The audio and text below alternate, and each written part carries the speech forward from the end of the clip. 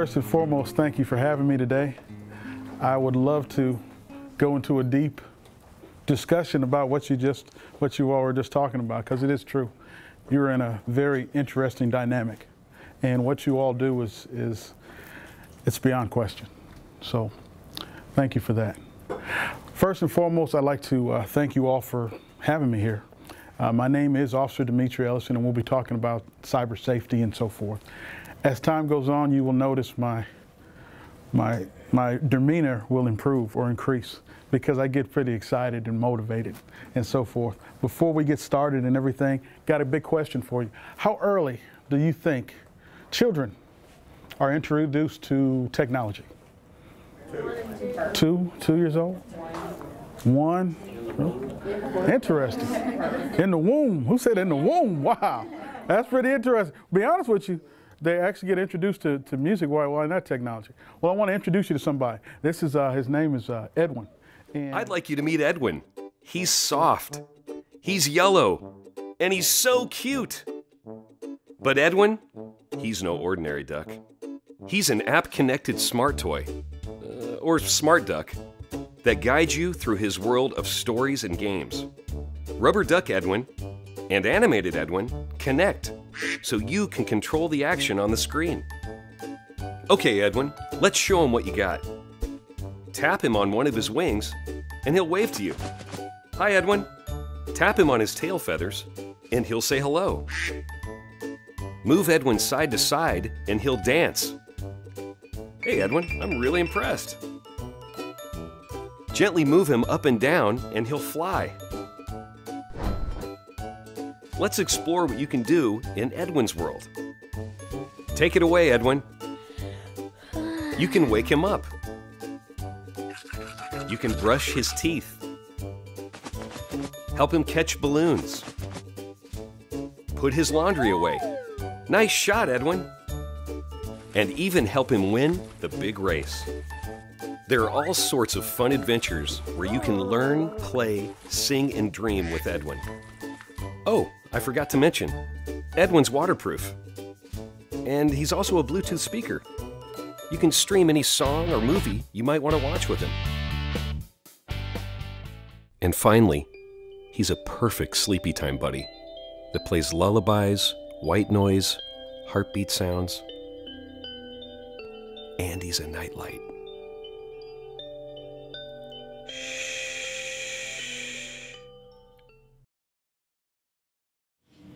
Now, is Edwin not like the coolest thing? Can you imagine giving Edwin to your child? You can turn the light on. Thank you. Can you imagine that? The whole concept of Edwin is actually, it's at birth. It really is. We're at birth to about 6 years old. Because you think about it, they actually have a playmate. They have someone to play with.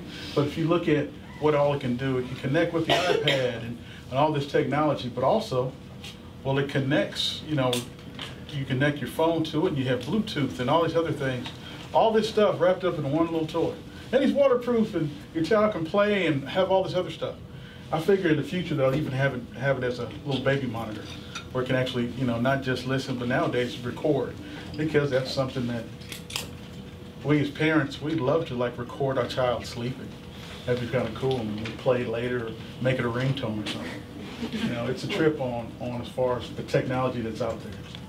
Well, with that said, what we're talking about is cyber safety, but I wanted to give you an idea as far as when we look at and when we dig into as far as all the different technology. Miss Barrett, dial 002 for a lost child. A little bit, and I apologize, but for me, a little bit of my experience, just a little brief overview, because I know a lot of you already know me. But I've been a police officer going on 18 years now. I've been inside the schools for about 10 years. I have interview and interrogation as far as a lot of knowledge, skills, and so forth. Most important one is right there where it says Advanced Training on ICAC and Internet Crimes Against Children. My department, as well as the Rankin County Sheriff's Office, we're attached to a task force that's a part of Attorney General's office. And what we do is that task force goes after adults that prey on our children. And when it comes down to technology, we have to have a little bit more quote unquote savvy. You have to know a little bit more about technology, a little bit more intricate details. And I also teach a lot of internet safety and school safety and drug classes such as DARE. For those who do not know, a school resource officer, that's that connection between the school and the police department. We handle all the crimes that actually happen inside the school. We're recognized by the Department of Education.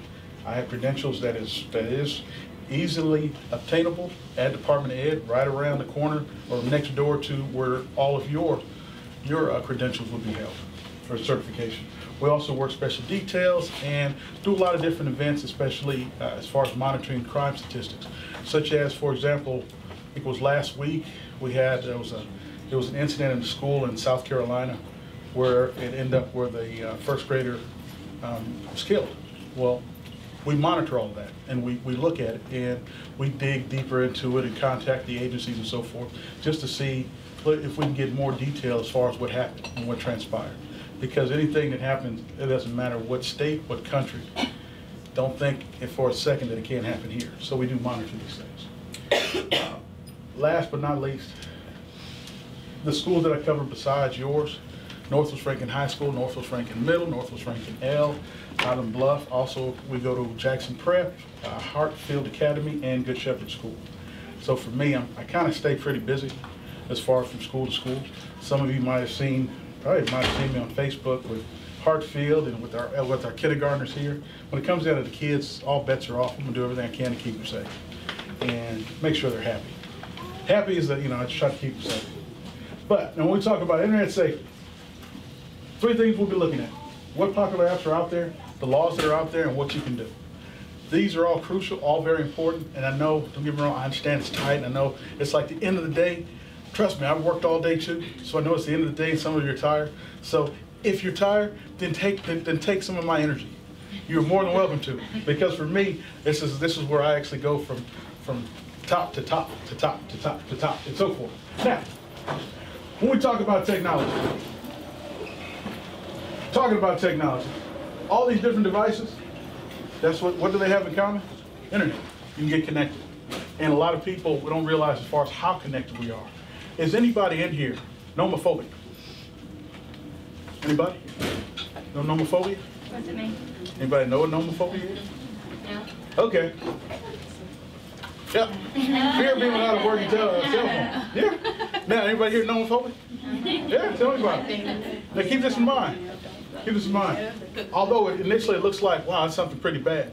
Realistically, a lot of us become nomophobic. Why? Because we have to have the cell phone, whether it be connecting with our families or our children, or something that's going on, whether it be in this state, another state. We have family all over. We're constantly staying connected. Take that same concept, but think about it in the mind of a child. Think about it, how it affects the children. Because the rest that we're going to talk about, I want you to not think about it from your perspective, but think about it from your child's perspective, or the children that you teach. Because 93, that actually number is low now. It's a little higher, but 93% of students and children get online. When we say tweens and teens, those tweens, those are the 10, 11, 12. Those are tweens. And then we go 13, you have the word teen on there, so it goes up. 93% actually really go online. And when we're talking online, they can have their cell phone or technology. They can have it on them, and it's still connected to the internet constantly. When you look at over 70% actually have some type of profile. That's a trip. It's a lot. A lot of them.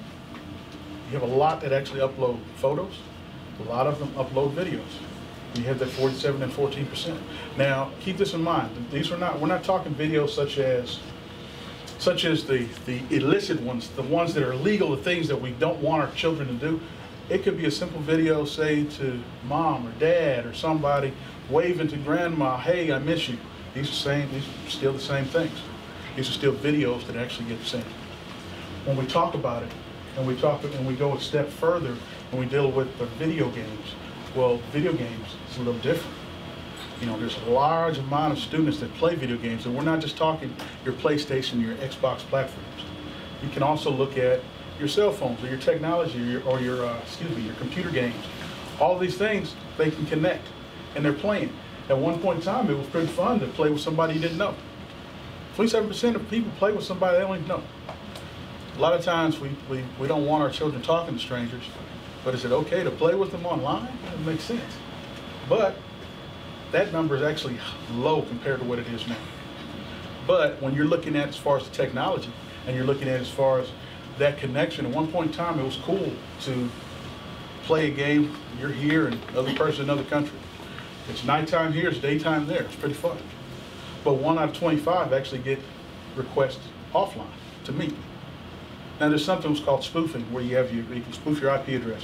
IP address, instead of it looking like it is in another country, or instead of it looking like it's here, it can look like it's from another country.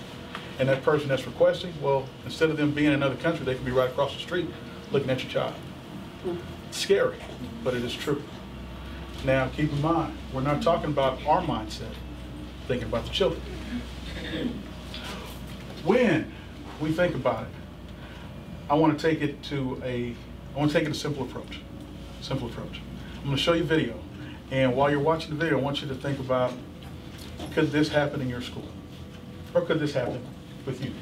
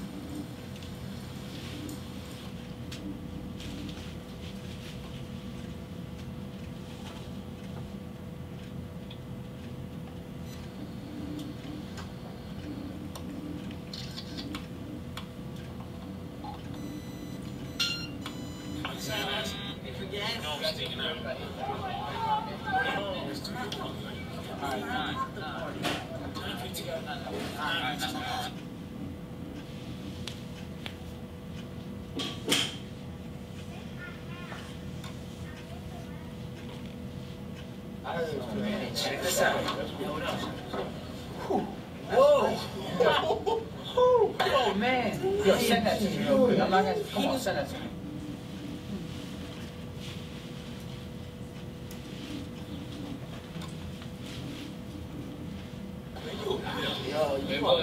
Look at that, boys. Check that out, boys.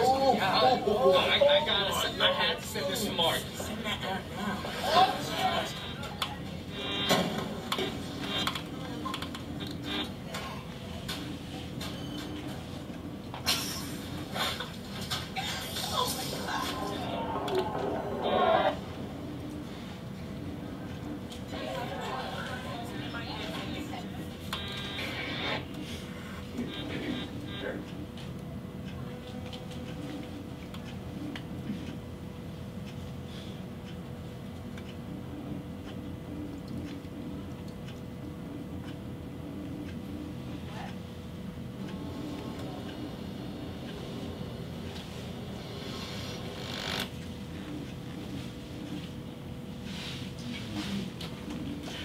Do you think that last person was her father?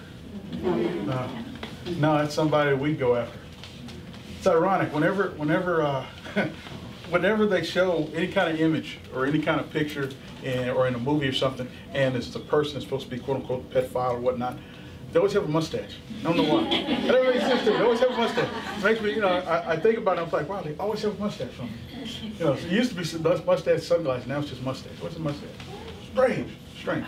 But could you imagine that happening, something like that, in your school? Or better yet, think about it this way. You all of us, and I say all of us because I teach there, all of us have that student that when they come in the classroom, they're your perfect helper. They always want to help, they want to pass out the books, they want to do all kinds of stuff. So imagine you get that student, they come in and, oh wow, they're here to help, and you get all the books passed out, and you are teaching your heart out. I mean, the students are engaged, they're raising their hands when they should, they're asking a question that provokes another question, that provokes another part of the lesson, and it's so wonderful. And then after that 20-30 minute lesson, or I know it could be more, I'm just being honest, 20-30 minute lesson, that one child who was all happy is no longer happy and is completely depressed. Just because an image that just swarmed. Now mind you, what you witnessed, what you saw, that didn't last any more than about 5 minutes, if that. Imagine teaching and all of a sudden that self-esteem has just been plummeted, been destroyed. What she saw is what we call sexting. Sexting, all it is actually sending a nude or partial nude image. That's it.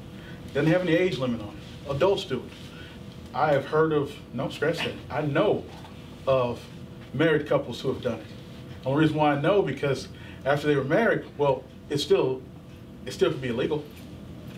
And, well, that's another story. Anyway, the students receiving the pics, did they break the law?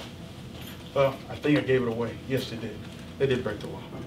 But then the big question is, what about the girl? She actually sent the information. She did it in her own privacy. It was her picture. She took it from her phone. How many times you hear children say, well, it's my phone, it's my privacy. I can do what I want to. Did she break the law? Yes, she did. She absolutely did break the law. And when we talk about it, that's what's so important and so strange. Because when we talk about all the different things out there in the texting, that's just one version. When we put in and we add the apps, it becomes entirely different. It adds on to what some people would call a burden. But when we talk about the popular apps, we're going to focus on about 4 or 5 of them. And the main reason why is because in your level, as far as the ones that you teach, these will be the more popular ones that they would actually look into. Now, when we talk about the first one, Facebook. Anybody here over Facebook? Yes, I figure everybody. Yeah. I know the school, I think school has a Facebook page. Yeah. Wonderful thing. Free, popular website. You can do all kinds of things and so forth. But it has pros and cons. The pros, connects with family, friends all around the world. It's wonderful. You know, you can share memories of trips. People can share their own adventures with you. Wonderful tool. Bad part about it. For one, you don't always know who you're chatting with. Just because that person has they exchange something with you, you think you're talking to that person, you may not be. That's one. Two, most importantly, people can track your movements. There have been people who have been on vacation and they have taken pictures and uploaded them so they can show family and friends. And the only thing they told somebody else that, hey, you're not home, so they break into your house. That has happened. That has happened time and time again. Not to mention, it also can be used as far as to gather information as far as an identity theft. Nowadays, Social Security number is really not that big of a deal. You'd be surprised what information I can get and what I can do with just having your first, your last name, and your date of birth. Now, mind you, you might be safe and protected and doing all these things, but again, don't think about it from your perspective, thinking about it from the child. Children like to share information on where they are with their family. Could this put your child or your family in danger? Absolutely. To think about. Instagram uses snaps, edits pictures and so forth, 15-second videos. Pretty cool, pretty cool. Pros to it is, yeah, you can take a video, you can take a picture, make it look so artistic. You can put all kinds of filters in, make it look funny, cool. Bad thing, a lot of kids, a lot of students, they use it to validate their own popularity. No different than Facebook when you take a picture. Have you ever taken a picture or done something and you want to see how many likes? Anybody ever done that? See how many likes you got? I never did that until my wife said, "Wow, you got 100 likes." I said, "Off of what?" You know, something I did. I never thought about, 100 people actually liked the picture. That's pretty cool. Blew my mind. But think about it from a child's perspective. What happens if nobody liked it? What happens if nobody said anything? Would that mess with your child's self-esteem? Could it affect the child when they come to school the next day? Nobody liked their picture? At this age group that we're teaching, appearance is massive. It's very important. Very important. Snapchat. Ooh. Now this sends information. You can send a picture or a little 5-second video or a little video, and a person can view it 5 seconds and it gets deleted. That's the pro stuff. The con. It's a myth if you think it gets deleted. For one, they can take a screenshot. Number two, there's actually an app out there that you can turn that app on, and that app works within Snapchat to record and gather additional information. Then they got an app that does that. Another thing that's really bad, Snapchat, and I'll read it. Snapchat admits they keep the information for a certain period of time. But then they just say it deletes. But they say they keep it for a certain period of time in their privacy statement. Yeah, if you go down to privacy statement, you can see all of this. They even say they can't guarantee that it really gets deleted. Now you don't have any guarantees. It's For you, you're looking at, well, wow, they misrepresented themselves, so I don't want them. But from a child's perspective, do they go and look at the privacy statement? Do they actually do that, or do they just click agree and they're in and they have an account? Can that be a problem? Absolutely. Yik yak, I use this one last because it has always been a significant issue. Because what it does is use your geometric or geographic area. Within 1.5 miles, a person can create an account, and one of the big things about Yik Yak, they say you can be anonymous. They say you can be anonymous, but you have to turn your GPS on. Yeah, that doesn't make sense to me either, because it's like, okay, I don't know who I am, but you can track me. Well, the way it works is, within a 1.5-mile radius, you can communicate, you can get involved in any conversation that goes on. Doesn't matter what they're talking about. Bad thing, creates a lot of cyberbullying, a lot of explicit sexual content, a lot of drug usage, or drug talk, I should say. A lot of schools have actually gone on lockdown because of it. A lot of schools and school districts have actually gone a step further, and where FBI have been notified and so forth, because some people have done threats against the school. Yik Yak has the opportunity, they have the ability, excuse me, to actually block a geometric area. All they have to do is be what the request. But they never say how long they'll block it. I figure maybe a semester, maybe a year, then they unblock it.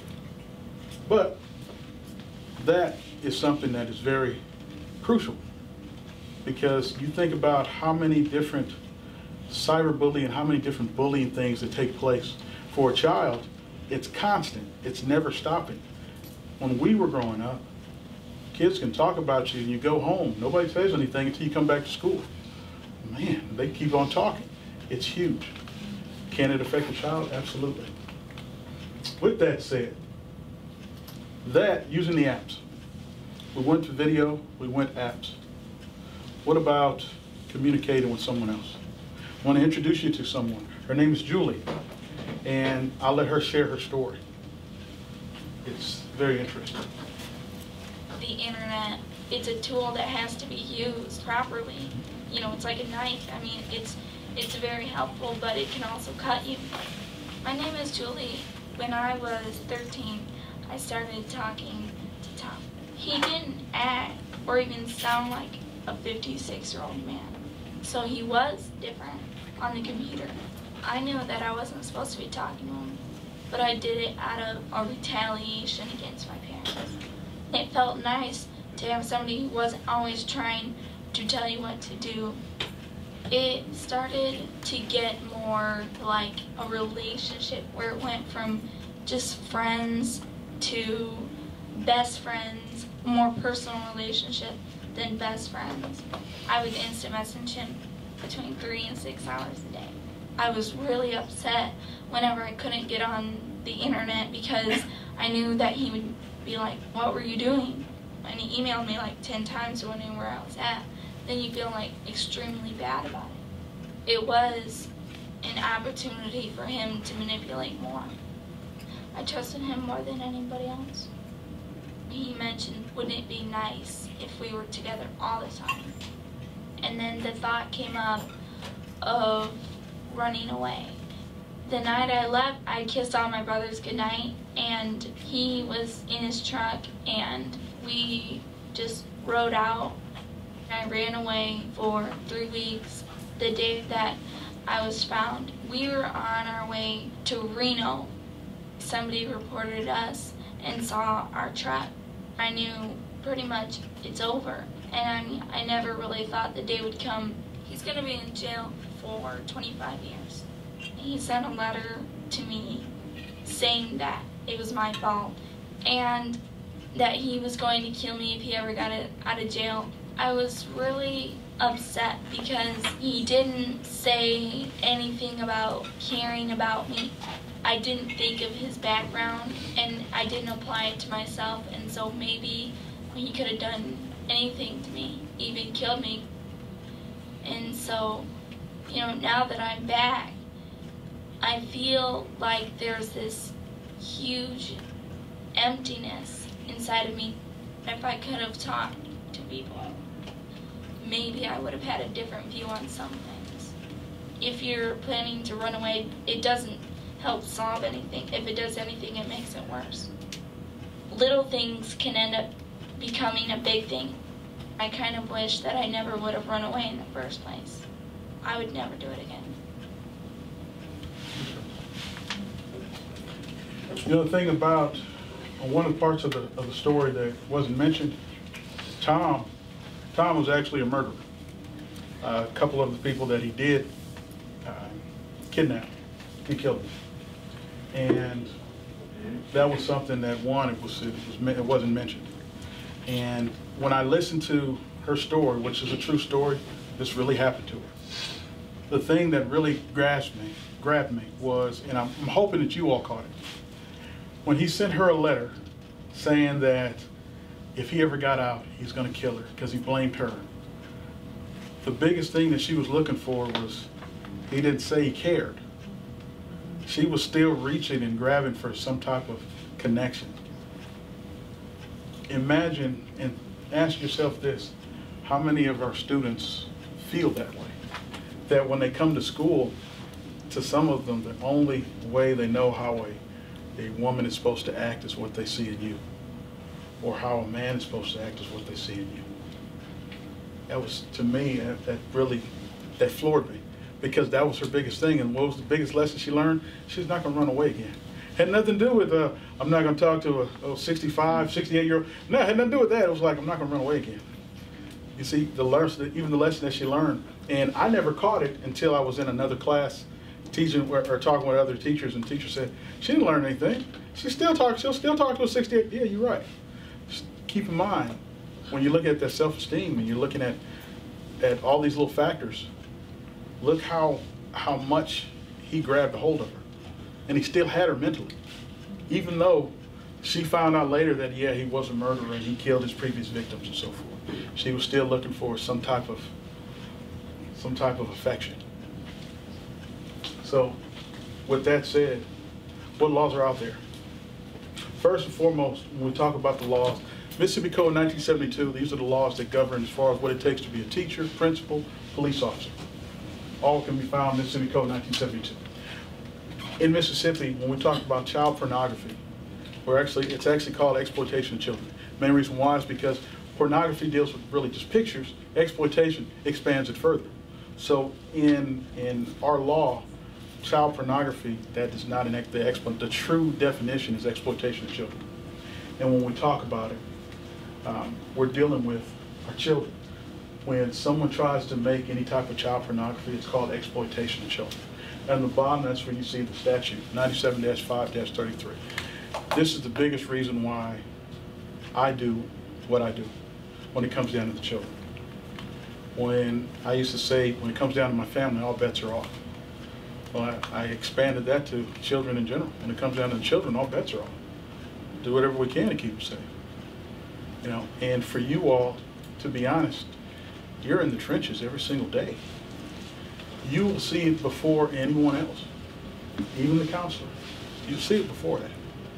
And it's really just the behavior. The video that you saw, where a girl took a picture and she sent it, and the guys that were sitting on the bleachers, well, one had the picture. Let me back up. One had the picture. You can't stop anybody from sending you a picture. You cannot. Someone sent you a picture and you received it. Well, if you took it and deleted it, you didn't break the law. If you received it and reported it, you didn't break the law. Once he received it and kept it, that's the law he broke, which is a felony, which gives you at least a year in the penitentiary. Exploitation of children.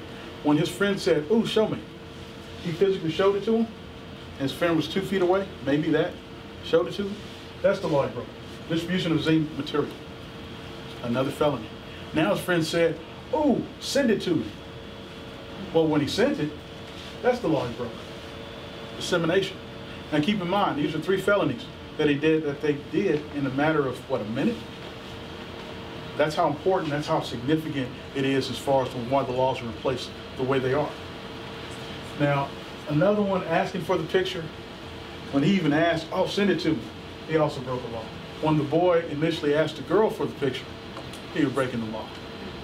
If you encounter or you hear some of your students whispering or talking about somebody wants them to send a picture and so forth, keep in mind, there's a potential law that's about to get broken. Someone's asking them for it, they're breaking the law. That is something that should be a flag for you. That should be something to say, hey, I need to take these kids to the office, or I need to get the counselor in or something. Do some type of intervention. Something. But another one I put up here was creating an account. And only online impersonation. This one is huge because it deals with, and it can actually protect you all.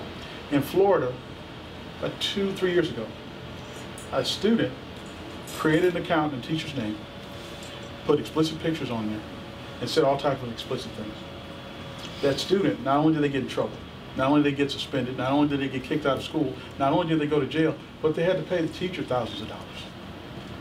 Because that by itself, I mean, it can be inflammatory. And the one thing that I know I'm susceptible to, just like you are, is appearance.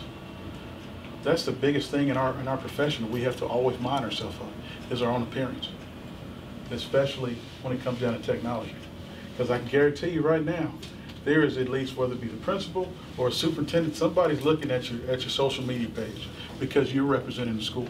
I know for a fact my chief and everybody above me, yeah, I know they look at my pages, and they should, because for one, they might see something that I don't, because sometimes a person could be impersonating you. It's very important. Posting things to talk about someone, that's something that's huge. And as far as with the Attorney General's office, like where I talked about Yik Yak, well, when you're actually talking about somebody or doing cyberbullying or something to that effect, well, that's law that they're breaking. And it is punishable, and they do prosecute. I can guarantee you they prosecute. Because what I said earlier about the husband and wife that were sending messages and pictures, well, they were doing it, and then one got tired of the other one, and they were talking about getting a divorce. So now one wanted to file charges on the other one sending the pictures. That was within their legal right. Come to find out, the other one did it, so the other one got charges as well. And yeah, I got stuck in the middle of it. Don't get me wrong, I had no problem with it. For me, it's you break the law, yeah, there's a consequence. There should be. When we deal with our schools have to report everything that goes on as far as dealing with some type of sexual act. They have to report to the police. It's what we call a Child Protection Act. Under that law, if there is something suspected of some type of sexual activity dealing with a child or a student, they have to report to the police. There is no ifs, ands, or buts. So if you hear of anything, definitely tell someone. Please tell someone. Also, when it comes down to the bullying, when somebody is bullied in Mississippi, if somebody reports bullying to the teacher, to the school has to do something about it. There is no ifs, ands, or buts. That's in the law. Sometimes it can be so severe that they still have to notify the police. These are the laws that are in place for a reason, and that's for us. For you all, when we deal with cyberbullying in Mississippi, it is illegal. It's called cyber stalking. The statute of it is, oops, I passed it, didn't I? Right there. That's the statute. And it deals with cyber stalking. Because actually, you can get into more trouble for somebody texting you harassing calls than if they pick the phone up and tell it to you. It's a more severe case, more severe charge. Like I said, in bullying, as far as this is prohibited, 37-7301, that deals with it, and also in your student handbook under page 60. So if your students didn't know how to do it or how to find out or how to report it, well, there's the guidelines to do that. So last but not least, what can you do? Well, that's where it gets important. If you encounter it, or if you have a student and your student encounters it, notify your principal, your counselor, notify me, your school officer. Tell someone. Internet-wise, anything goes out in cyberspace is there forever. Multiple people will see it, so you're going to need multiple people helping you. Any kind of way. If you come up to somebody, say a student, ask you what should they do, well, you tell them, well, tell their parents. First and foremost, definitely tell your parents. Tell your school officials. Tell an adult that you trust. Still have to tell someone. I can't stress that enough because so many times I've heard teachers gossip about things, and I go in and say, did you tell anybody? No. You're a teacher. I mean, it's your responsibility. Why not? It's constant. But it does happen. Couple things of importance. If they do encounter it, one, they should never respond to it, because if they do, it encourages the bully to keep on. And I know a lot of these things you're like, well, we know this. Yeah, but there's other information, because when it comes down to anybody being bullied, parent asks you tell them to notify the police in your area. Constantly, I can't stress enough to tell somebody, but never, ever delete the information. If someone took a picture, and it's a digital picture, and I was able to grab that picture and turn it around, it has a little digital print on the back of it. It's what we call a hash mark. That hash mark can tell me as far as every device has gone through. The video that you saw where the picture was taken and went all throughout the school, well, we've had cases like that. What we do is we get the picture, we find out every device it went through, and everybody gets arrested. It's a lot of people. I've done it, but for child protection. So yeah, I'll do it again. If it's to help a child, all bets are off. This is the job that we chose. This is the job that we do. Now, if you encounter, notify the police in your area. If you think it's dealing with your email, notify ITD. Tell somebody. Because all honesty, as teachers, considering what you do, you are more susceptible to cyberbullying than anybody else. Parents, students, other teachers. And don't get me wrong, I love all of you to death. But at the same time, I understand sometimes people do get picked on, regardless of what it is. You have to notify and tell somebody. Last but not least, inside every app, there's a way to actually notify if there's some kind of illicit or illegal activity. By all means, send that information to them. Facebook, Instagram, Snapchat, believe it or not, they've been sued so many times, it's unreal. They stay in a lawsuit because of the information that they actually have and the information that they keep. So there's always ways where they can block a person's account. But once they block it, they also save the information. Last but not least, anybody have any questions? Not at all. I know it's kind of warm in here, but I tell you, you can use my energy. I'll keep it going. If anybody knows me, I stay motivated. I can't help it. I love what I do. I get a blast out of it. I'm blessed, man. I get to spend time with you all day long. It's cool. I'm serious, too. I'm not saying that to joke. Okay, well, if you do have questions, my information, even my phone number, none of it goes off. You got the Rankin County, the Flowood, and Officer Ellison on Facebook. You can even check me out on Facebook. You can like me if you want to. It's okay. It is. It's serious. That phone number at the bottom, it stays on all the time. It's owned by the city. If you were to call, the one thing I won't tell you is, why did you call? But the one thing I will probably say is, I will ask you if you're okay. And some of you I know have you've used the phone number before. I will not turn you down.